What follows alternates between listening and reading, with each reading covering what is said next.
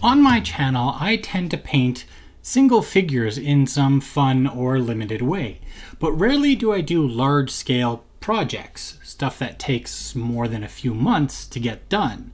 Well, I think it's time I change that.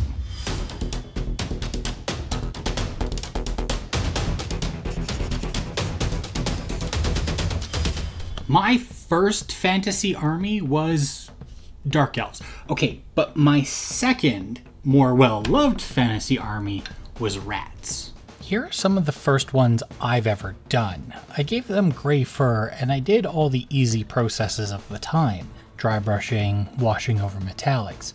Simple stuff. In my defense, I did paint 140 of them for just 2 units. Eventually my colors shifted a bit and I ended up on a yellow and red oxide scheme for them, which I still kind of like today. The latest ones I've done were the warband for Underworlds. I kept that color scheme, but now I'm just a much better painter, so using more layering and blending. My point here is that when it comes to years, and sometimes even just months, consistency is hard to maintain. I couldn't even fathom a guess as to what the paint names were I used to paint those first rats. So in this video, I want to share the idea of a painting journal, a way to keep painting projects organized and keep consistency over a long release period. And OPR's new Ratman faction models are the perfect opportunity to start from the beginning for me. So I'm going to do a skirmish size force for now, starting with some warriors and a war machine. In my case, it's going to be the rat bike. The more noble style will give me a chance to refresh the color scheme and make it a bit more clean. Over the next 6 months, I'm going to see a lot of different rats, and I'm going to have to paint something from each of the releases. So if I'm going to keep things consistent, that means I'm going to have to keep things organized.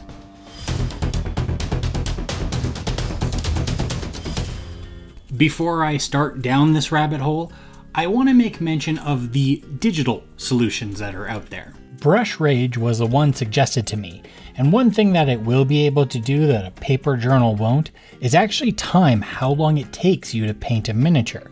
This seems really useful if working on a commission or trying to make sure you don't give more effort to any one fig over another. Otherwise, it has everything you'd expect from a painting logging tool. Place to add all the colors used, somewhere to add pictures, which would be good for keeping references all somewhere accessible, and of course, a place to write all your own commentary per model or project. So if you're just looking for something quick and easy to log paints and models, this seems like a pretty good solution. But I'm more of an old school kind of guy myself. In fact, I used to be so old school when I was working on a paint scheme for a new army. Before all this printing malarkey was a thing, I'd cut out the front picture from the box the models came on and write the recipe on the back. Saved me the trouble of listing the models. For this project though, I'm going even more organized and using an actual journal or notebook. When shopping for one, I wanted something hardbound and with firmer pages, something with cardstock if you can find it. Blank pages I think will be more useful than lined ones. But the one I was able to find actually has these dots instead. This style is known as a bullet journal, which as a pun for a sci-fi army, I couldn't have wrote it better. This one's pages aren't as thick as cardstock, but were the thickest of all the options I saw. Plus its binding will allow those pages to lay flat. And the price was right at only about $4. It's okay if the pages aren't that thick, it just means we'll have to deal with some bleed if using ink pens, markers, or paint. But if you've got a wet palette, you've already got the solution. Just a sheet of parchment paper or the pre-cut stuff that comes with some of them placed behind the page you're working on, and the bleed issues disappear. The last thing that will be important for your journal is to get rid of its preciousness. It's brand new and untouched, and that kind of thing can scramble our brains. It makes us not want to touch it, so the first little step is just to force ourselves to do it. Flip a few pages in and give it a title, in pen. Now anywhere we go from here can't be worse than what we've already done.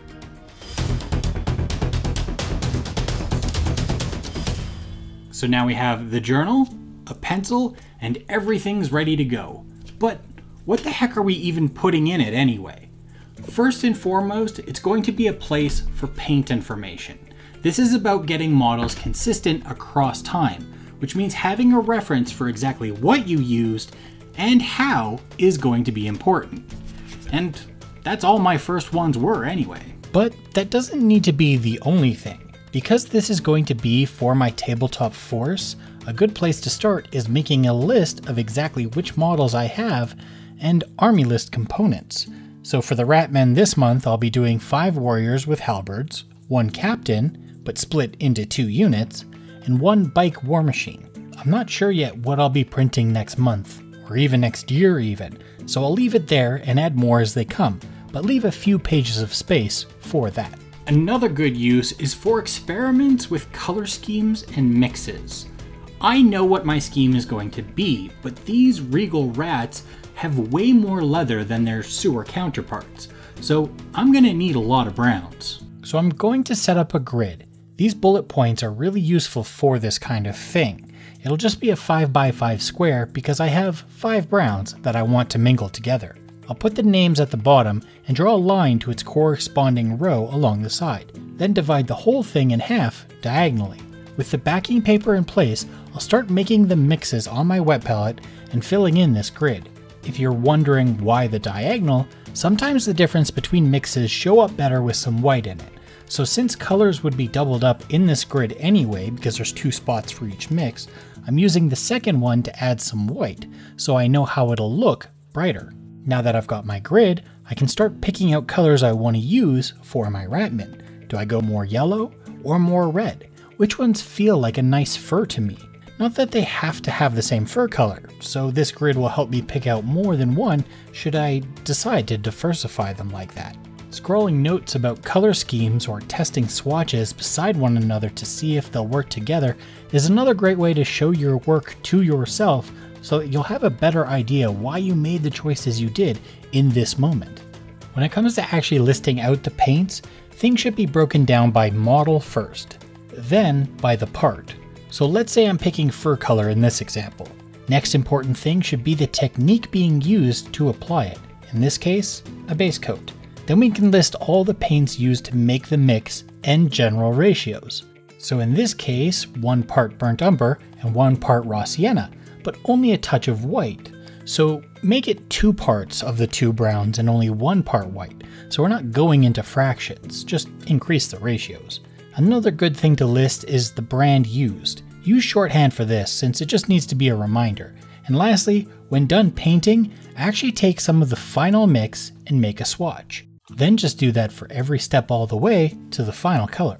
Practically, it might look something like this. I'm going to start my rats with a primer layer of black and Liquitex red oxide, about a 1:6 ratio. So I'll write that in my journal like so, and add a swatch. Next, I'm going to give them a zenithal of raw umber and some white, probably 5:1, then swatch that too. Now I'll break it down by part, so starting with bare skin for his feet and hands. I'll make this easy and start with a skin blend, a pink skin from the Scale Artist line, but do 3 parts of that and 1 part Joe Sanja Indian Red Oxide for a base coat layer. Then I'll do just the pure Scale Artist skin tone as a layer, and then I'll add some white to that, it looks like 4 parts to 1, and layer that on the knuckles. Lastly, I'll do a glaze with 6 parts medium to 1 part red oxide again to give some pink to those shadows. Now just do that for every color and you'll have the perfect breakdown of how you painted it you can not only reference but easily share when you're asked.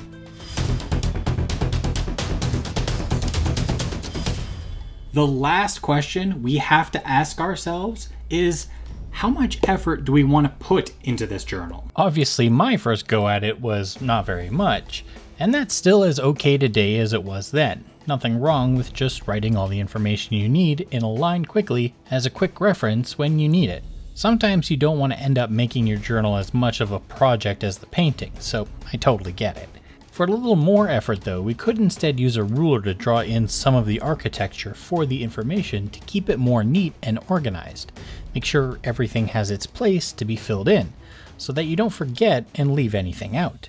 This would be best practice, but takes some extra work. But what if there was a way to do the work up front so that it's really easy to fill in when you get painting? Well, there is one, and we're going all the way back to our childhoods for it. Because it's stickers! I made up some quick grid designs in Illustrator and printed them out on sticker paper. Now all I have to do is cut them out and add them to the page whenever I need to get a quick grid for some mixes, or to add unit stats. What I really like about them is I can quickly get the information in, then draw up a sticker after and replace it in the book with it. Plus, it'll let me get fancy and fun, adding pictures and texts in a way I normally couldn't draw. And if I had even more time, I'd be able to really give these grids some graphic design and really make it stand out per army or project. But that'll have to be for another time, because for now, I've got rats to paint.